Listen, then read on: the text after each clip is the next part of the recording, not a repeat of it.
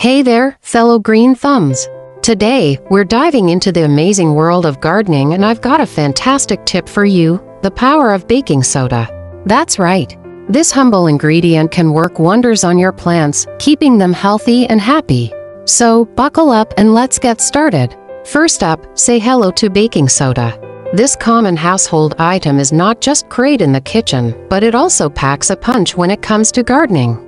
The secret lies in its ability to get rid of pests and diseases that can harm your plants. All you need to do is mix a tablespoon of baking soda with a liter of water and spray it on your plants once a week. It's that simple. Now, let's talk about fertilizer. Instead of spending money on expensive fertilizers, you can try using baking soda as a natural alternative. Just mix it with water and spray it on your plants once a month, easy peasy. But wait, there's more.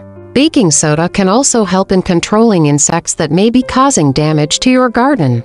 To create an insecticide using baking soda, mix 1 part baking soda with 2 parts water. But remember to always read the label before use to ensure safety and effectiveness.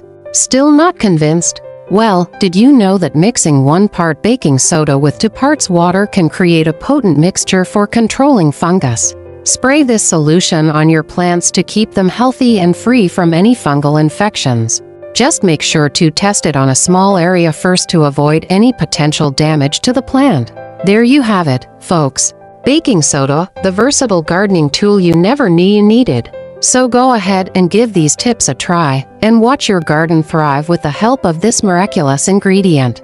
Thanks for tuning in today, and don't forget to follow us for more amazing gardening tips and tricks.